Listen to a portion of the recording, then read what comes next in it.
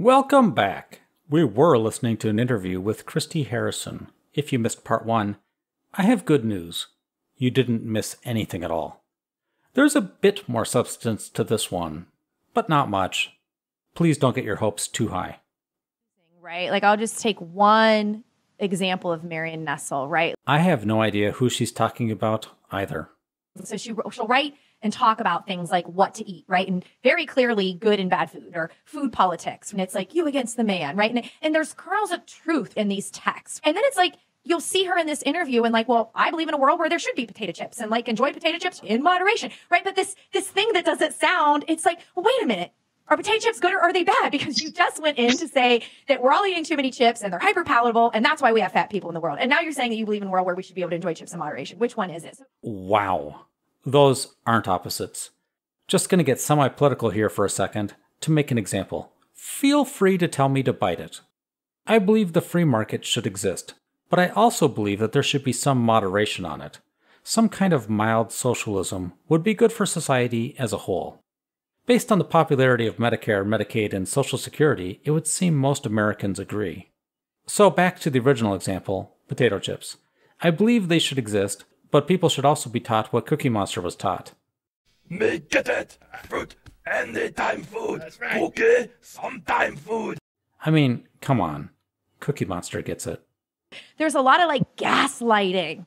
Yes. Oofda. That's not gaslighting. Gaslighting is not saying something you disagree with. Gaslighting is where you try to convince someone that they are going crazy.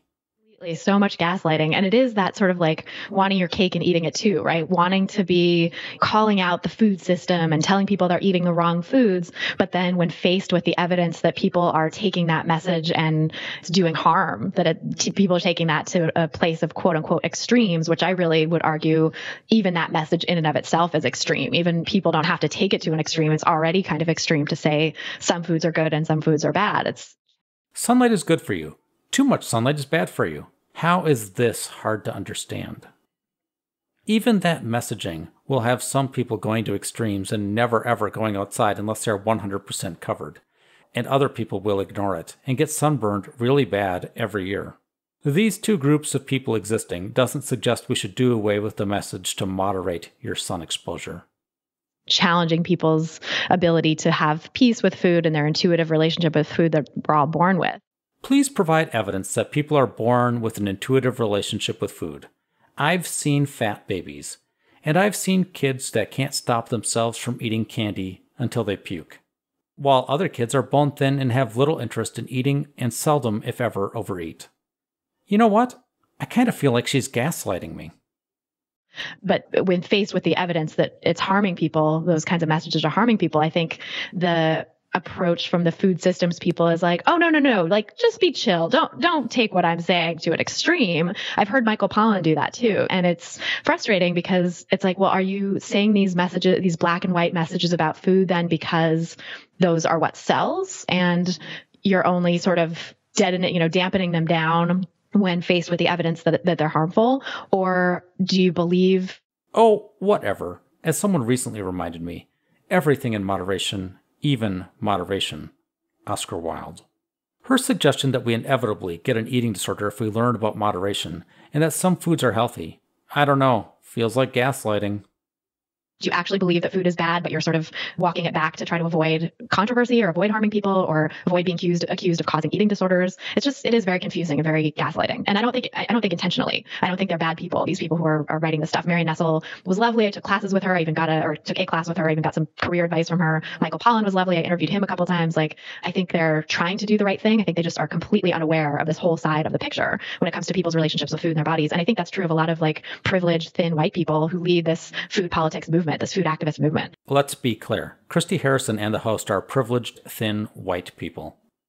And I'm privileged and thin and white also, but I also happen to be someone who struggled in my own relationship with food. So I have that window into like the trauma that food policing can cause.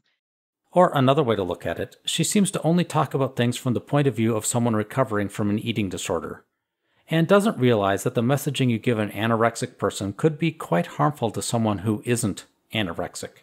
We're all dealing with our own issues, but the number of people suffering from eating issues due to restriction is quite small compared to the number of people who suffer from obesity in the USA.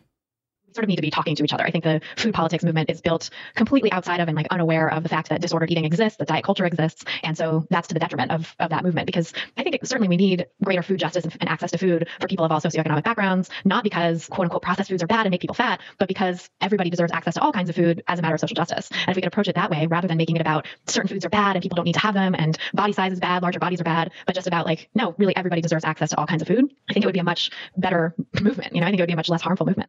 That's an entirely different movement. The original movement is talking about teaching people about food and nutrition and how to take care of your body. But she, for some reason, wants to convert that to a government policy to put grocery stores in poor neighborhoods. Regardless of whether or not such a thing is possible, they are about totally different things. The fact that she thinks they are the same boggles my mind. So we're pretty deep into this video, and neither the host nor Christy has said what the book Anti-Diet is about.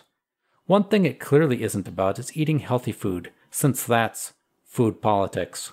But if it turns out that the book is about trying to eat more fruit and vegetables, and other things that make your body feel good, wouldn't that be the ultimate gaslighting? And so, we come to the end of another video. I'd like to thank Hannah McNally, Sarah Ahern, Carl Williams, and MMC for their generous support. I hope you enjoyed the video. If you liked it, please consider clicking like and subscribe.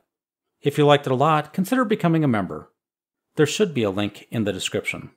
The current schedule is I try to get one fatlogic video every 2 weeks, and in between I do somewhere between 2 to 5 fat logician cringe videos. See ya on the flip side.